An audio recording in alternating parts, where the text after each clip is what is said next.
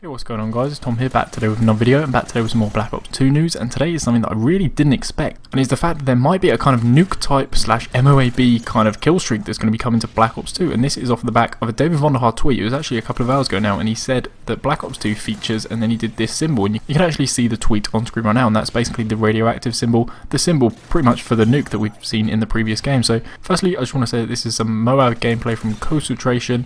He's an absolute beast. You guys are going to see in this Moab how good he is, so go check him out if you haven't already. There'll be a link on screen and in the description. But yeah, the fact that there might be a nuke in Black Ops 2, you know, it is set in the modern day, and in the past we've seen nukes in Modern Warfare 2, and obviously that was kind of modern day, and also in Modern Warfare 3 there was the Moab, which is also modern day, so maybe it's just something to go with that theme.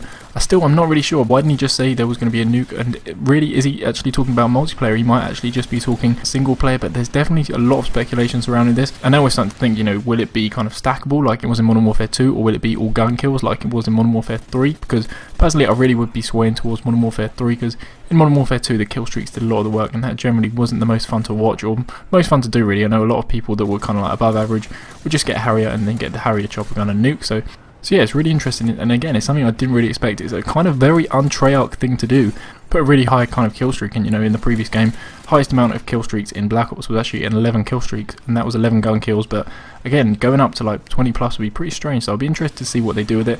Let me know your thoughts in the comments below. Let me know if you'd like to see a nuke type kill streak in Black Ops 2, and kind of what you'd like. Would you like it to be all gun kills, and would you like it to end the game or not? Also, do you think that if there's a kind of nuke type kill streak and it's set in the future, do you think it's going to feel a little bit too much like the Modern Warfare series as opposed to kind of like a sequel to Black Ops? So I'd be interested to hear your thoughts on those two. So only guys, wanted to just bring you this information, trying to keep you as up to date with Black Ops 2 as I possibly can, so make sure to subscribe so you don't miss a video. And apart from that guys, make sure you check out my previous videos, those are on screen right now, and I'll catch you guys with another video very soon.